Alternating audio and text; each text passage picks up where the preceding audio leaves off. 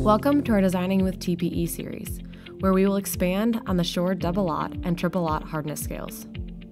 In our Measuring Hardness video, we explain how Albert Shore developed the technique, how the scales compare, and how the testing method works. If you missed that video, we left a link for you below. Today, we will cover how the testing method works. We will also show you how some of our most popular soft TPE materials do when put to the test. Then, we will demonstrate what that means with some more familiar items. Softgel TPEs fall in the range of Shore double-aught and triple-aught scales. These types of products include seat cushions, shoe inserts, surgical positioners to help doctors get patients in the correct position prior to surgery, and medical and dental training models, as well as prosthetic cushions.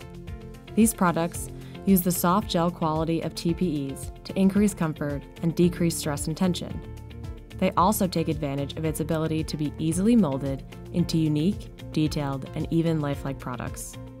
Here at Star Thermoplastics, we follow the ASTM D2240 standard testing method for rubber property.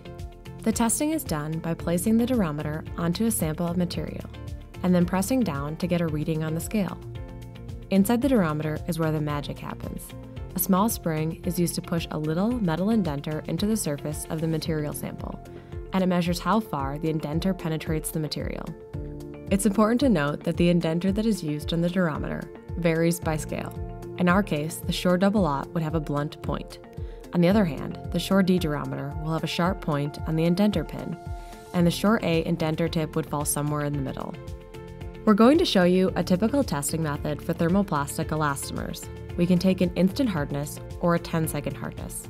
This can be done with both a handheld or stand durometer. For our double-aught materials, we will be using a stand durometer, and for our triple-aught, a handheld durometer. In compliance with the testing method, we will use a material that is at least 1/4 inch thick and place it on a smooth surface. If the material is not thick enough, it can be doubled or tripled in order to achieve the necessary thickness. The material is placed on the countertop, and then the durometer is pressed into the material to get a reading. All of our demonstrations will be on the Shore double and triple-aught scales. This gel TPE has a hardness of 31 double-aught. For comparison, we will also measure it on the triple-aught scale, where it shows a durometer reading of 53 triple-aught. One of our softest materials, which we test with a handheld durometer, Starflex 7S 335-1000, when tested is a 25 on the Shore triple-aught scale. Now let's have a little fun, testing some items found in our day-to-day lives. Some examples being mozzarella cheese, gummy bears, bicycle gel seats, and chewing gum. I will demonstrate the various hardnesses of these materials with both the double and triple-aught scales.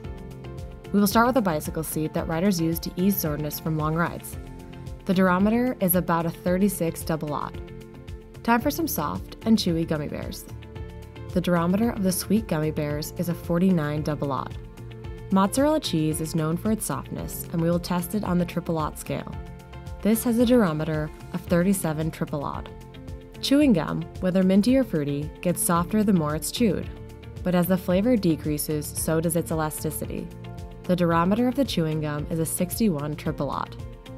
If you would like to learn more about our materials, please visit our website at www.starthermoplastics.com and be sure to check out our other YouTube videos.